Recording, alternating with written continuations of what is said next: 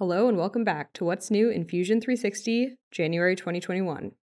As always, be sure to take a look through Kaching's blog, linked in the description below, for all the details like bug fixes, user-suggested improvements, and more. In the machining extension, we're bringing some upgrades to the way you can use tool orientation to create multi-axis operations.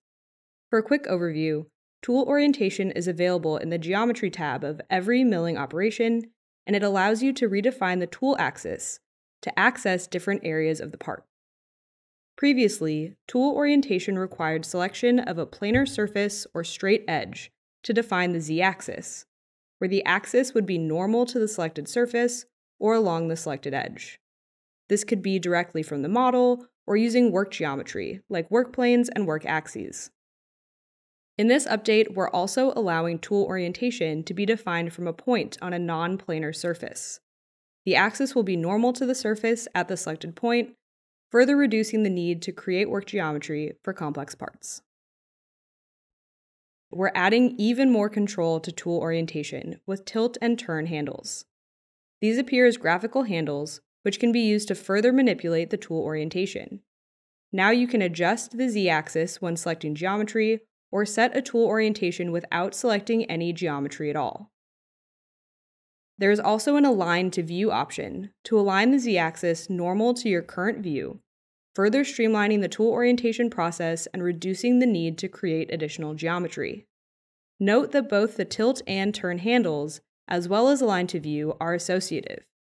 The values that populate the tilt and turn parameters in the dialog box will be maintained even if there is a change to the model.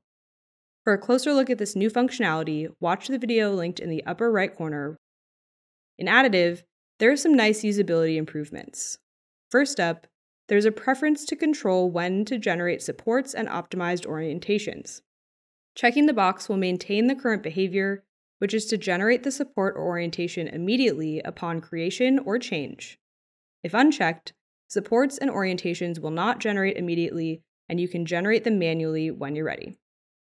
Up next, when creating a new setup from the Additive tab, the operation type is automatically set to Additive. Just one more smart default and one less button click. We have also added support for Creality and GE-Tech printers, including machine files and post-processors available in the machine library. Last but not least, the Additive Simulation extension is available for preview. Note that upon full release, this will be a paid extension.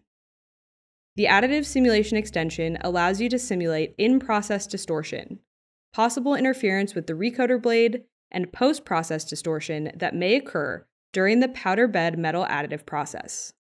You can simulate different part orientations or support structures to optimize print outcomes and even generate compensated geometry to reduce final distortion. Note that you will need the Additive Build extension to use the Additive Simulation extension. That's all for this update. Be sure to check out what's new in design, engineering, and electronics, and we'll see you next time.